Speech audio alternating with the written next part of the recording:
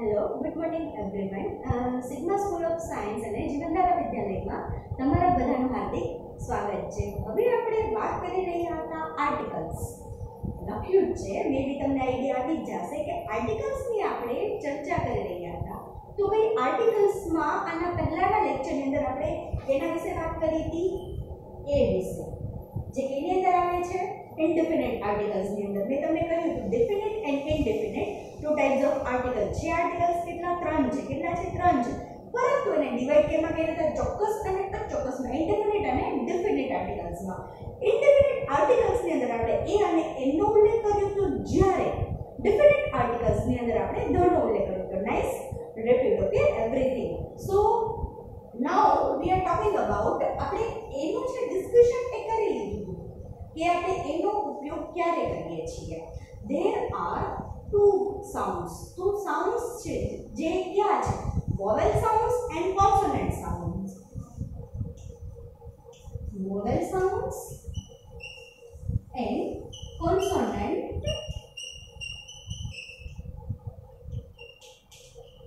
તો જે vowel sound ની વાત કરીએ, consonant, તો મેં તમને કહ્યું કે vowel sound, vowel યાની સ્વર, સ્વર a e i o u,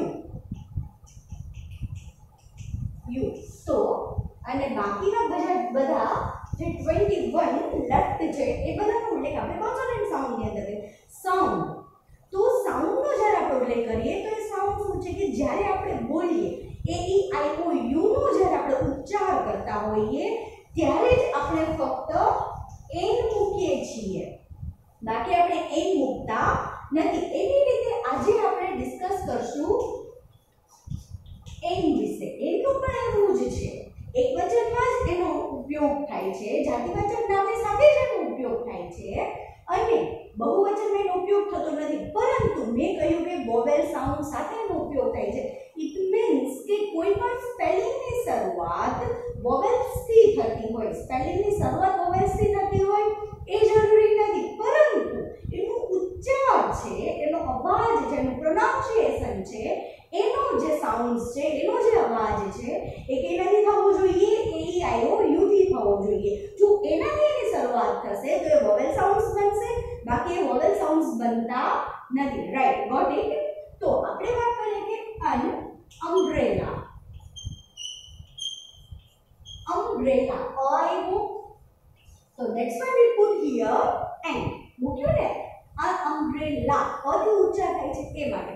unit, હવે હું વાત કરું કે યુનિટ, તો આનો જે ઉચ્ચાર છે, આનો જે સાઉન્ડ છે યુ થાય છે અને આનું તો અમ્બ્રેલા થયું ને.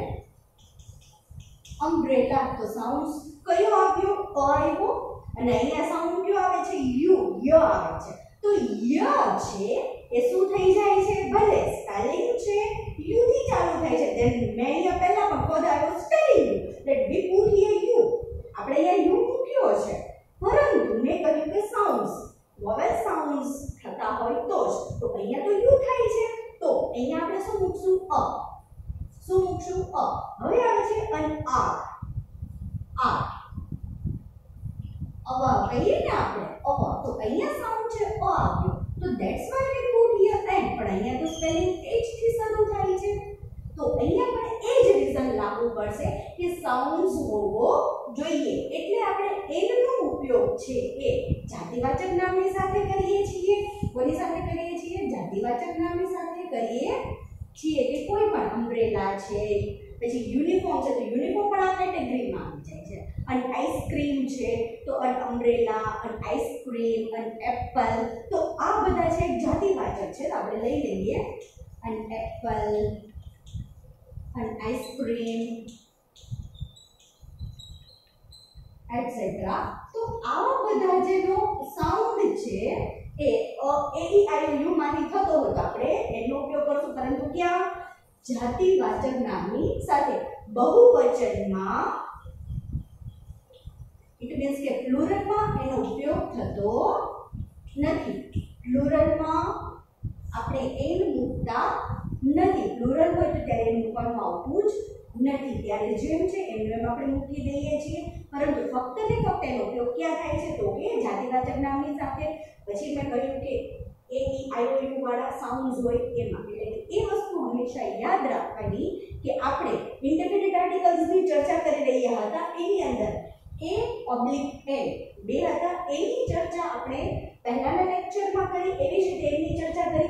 એમાં પણ મેં કહ્યું કે જાતિવાચક નામ, અહીંયા પણ જાતિવાચક નામ, ત્યાં પણ પ્લુરલમાં એનો ઉપયોગ નહોતો થતો, અહીંયા પણ પ્લુરલમાં એનો ઉપયોગ થતો નથી. અહીંયા ફક્ત તમારે સાઉન્ડ્સનું જ ધ્યાન રાખવાનું છે કે સાઉન્ડ્સ કેવા છે. અહીંયા અમ્બ્રેલા, અહીંયા યુનિટ, અહીંયા અવર, એ તમે યાદ રાખશો ને તમને આઈડિયા આવી જશે. ફરી પાછું તમારે એ જે છે એ રિપીટ કરજો અને આજના સેલ્ફ લર્નની અંદર તમારે એન વાળા જે છે શબ્દો એ લખવાના છે. ઇટ મીન્સ કે એનો સાઉન્ડ છે, સાઉન્ડ છે એ ઈ આઈ ઓ યુ થવો જોઈએ. એવા તમારે એક્ઝામ્પલ લખવાના છે. Thank you.